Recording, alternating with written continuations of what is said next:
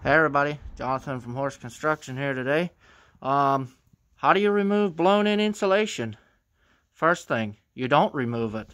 But if you absolutely have to remove it, like here in our case, this house had a fire and some of the insulation got wet when they put out the fire, so the insurance company is paying to remove all the insulation in the house and put in new, because they don't want it to mold and they want to come in and spray and seal everything for smoke. So what you do, buy yourself a $70 leaf vacuum with the bag, a couple pieces of this dryer flex duct, and run it out the hole and out of the house.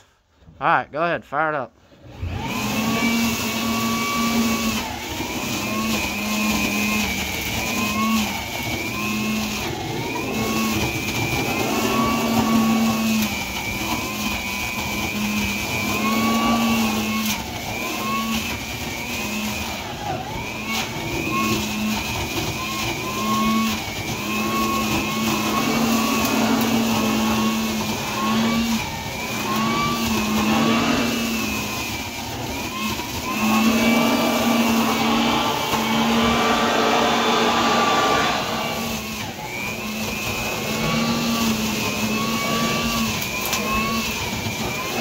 Works slicker than deer got on a doorknob.